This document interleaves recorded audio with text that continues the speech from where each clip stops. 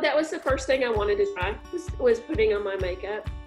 Being able to do that for the first time in 35 years it's amazing.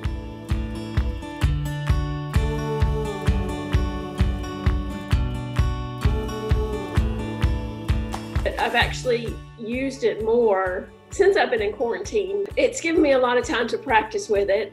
So when we're out, I'll use it a lot more.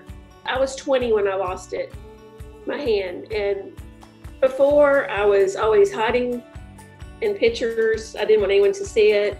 Now, even going out to eat, people are like, wow, that's pretty cool. I'm a lot more self-confident than before, a lot more. It's easier. You can't flip things with it, but you can stir, and then pouring at the same time is a big help. It's just changed the things I do and the way I do things. To be able to give my dog a little bitty treat, that was kind of exciting.